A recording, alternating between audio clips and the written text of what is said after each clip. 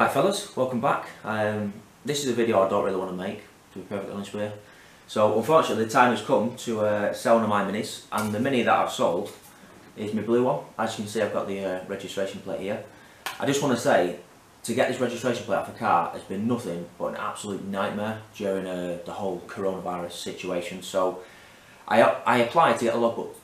Oh, sorry, I applied to get the registration plate took off the car in end of May, and it's only just come back in what is now end of July, which is just absolutely ridiculous why it's took so long. But anyway, it's off. And I know before anyone starts commenting saying, oh, you can take it off electronically, I know you can take it off electronically. I took it off electronically with other cars, but for some reason, if your car isn't taxed or put on a statutory off-road notification for 90 days, it gets taken off the electronic system and then you can't do it. So the previous owner, who I bought it off two and a half years ago, must have taxed it and just left it in his garage. So unfortunately I couldn't take it off online, hence why it's took so long to do. So obviously my plates are off. There's a couple of things that I've done for the new owner, who's going to come and pick it up as well. So I've ordered some new plates for it. So I've got some brand new press plates made up for him. What else have I done? I've had the car valeted, and I've also had a brand new MOT put on it for him as well. So he's got MOT till, I think it's end of July next year. So yeah, he's got 12 months trouble-free motor, and he can just get in it and go. All he's got to do is tax it. I'm genuinely gutted this car's going. I'm not going to lie. I'll get into the reasons why I've sold it in a bit. But yeah, I'm genuinely gutted. So I've had this car probably, like I say, 2.5 years. I've done so much in it, and it's probably the Mini what sparked kind of my passion for minis the most. I know I had the red Mini before, but I'd say this Mini was the Mini that really kind of got me into it, because I've done loads of things to it. I've never had a car in my life where I've done so much to a car. So like I said, I've done wheels, suspension, brakes, interior, literally everything apart from, I'd say, bodywork on that blue one. I've done, you know, it's had engine bits done, it's had, you know, exhaust, it's had lights, it's had literally everything. And I'd say 80% of the stuff that's been done on it, I've done it myself as well, which I've never done that on a car before. So yeah, I'm genuinely gutted it's going. Like I say, I've done so much in it as well in terms of like shows. So I've been to like sort of all the BMC shows.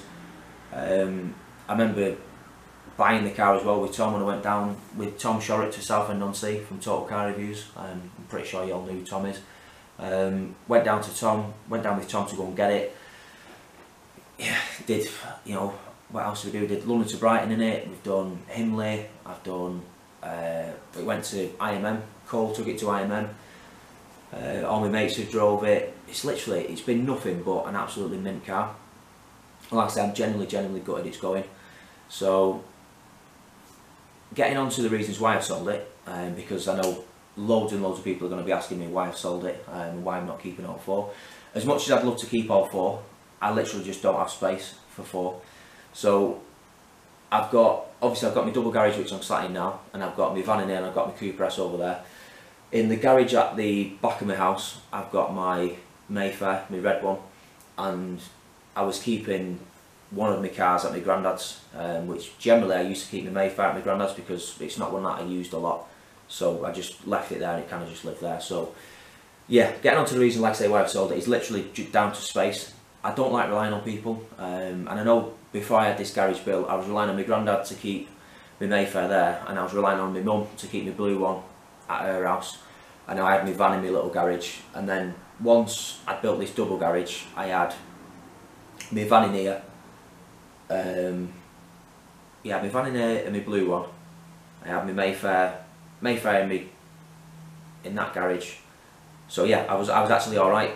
And then I ended up buying the Mark 1 Cooper S, which obviously put a spanner in the works. So I had to take one of my cars back to my granddad's, and the more I thought about it, I just thought, I don't really want to rely on someone for a garage, because if they ever got to a point where my granddad said, you know, you can't keep your car here, not that it had got to that point anyway, I just thought, I think getting to the point where you're having to be forced to sell one would be harder to sell it than what it would if I just naturally wanted to let it go. Also, with getting busier through work, as I'm kind of taking on more and more stuff, so I took another job role at work, which has made me even more busier.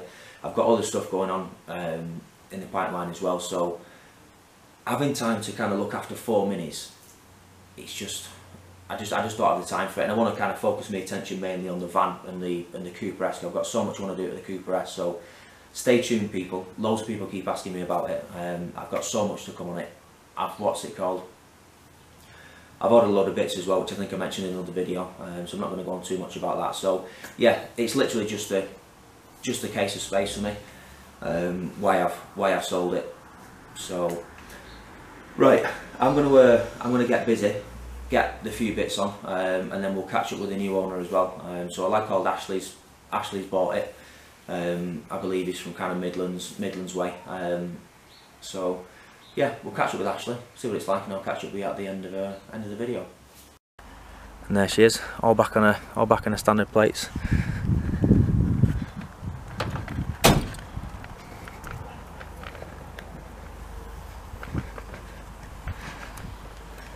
There's a new owner, Ashley. How are we doing? You alright? You happy, mate? Buzzing, mate, buzzing. Oh, good. That's what I want you to be happy, mate. So I'll leave a link to Ashley's Instagram as well, and if anyone's interested in following what he's got planned for it, make sure you drop him a follow, and take it easy, mate, and enjoy it. I'll get a video of you driving off, mate.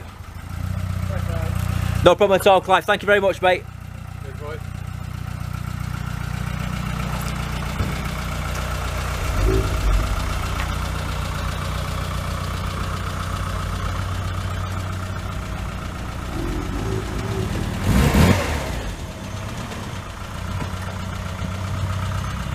See you later, mate.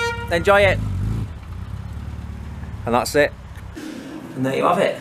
She's gone. Absolutely wounded. As it drove through the street, I was just like, mate, what have I done? But, oh well. So, everyone's probably going to be asking me, what's a replacement? So, the reason I've got this one in focus is, this is a replacement for my Blue Mini.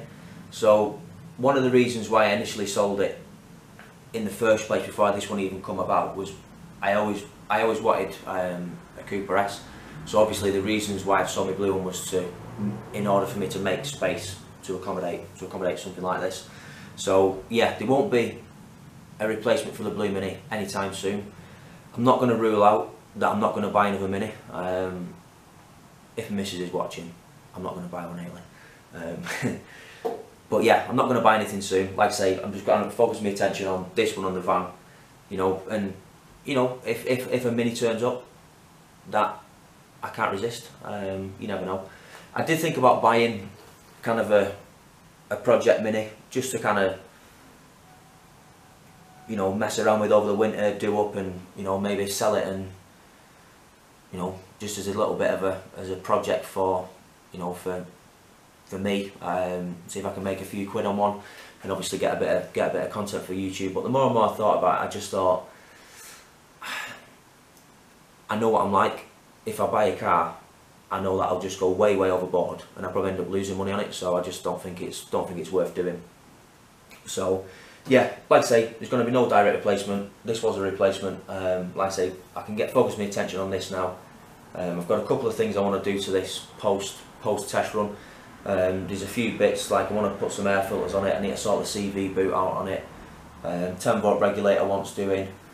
What else wants doing? There's just loads of little niggly bits, and I need to figure out as well exactly where the ECU wants to go, and all the relevant bits to make the adaptation work for me to get driving it. So it's not something I want to rush into.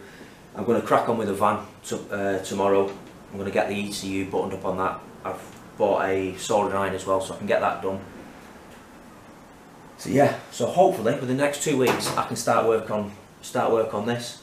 So thanks for watching, guys. If you have got any questions, as always, do get in the comment section. I just want to take the time as well to just say thank you to everyone who kind of messaged me on Instagram, or leaves a comment on the YouTube videos. You know, I really do appreciate it, and I will get back to everyone who you know leaves a comment. I do appreciate you guys. And you know, the old kind of, what's it called, the interaction in the YouTube comments is the main reason why I kind of do YouTube. Is, you know, I love watching YouTube videos, and I just thought I'll start a channel because then maybe someone might be interested in what I'm doing. And the fact I've got, you know, couple of thousand people subscribed to the channel now is just absolutely insane. So, you know, I really do appreciate it. And as well, like I say, I appreciate everyone's advice. You know, if I ask a question about something, 99% of the time, I've got someone in the comment section, you know, telling me, you know, whether it should be this or should be that, and I really, really do appreciate it.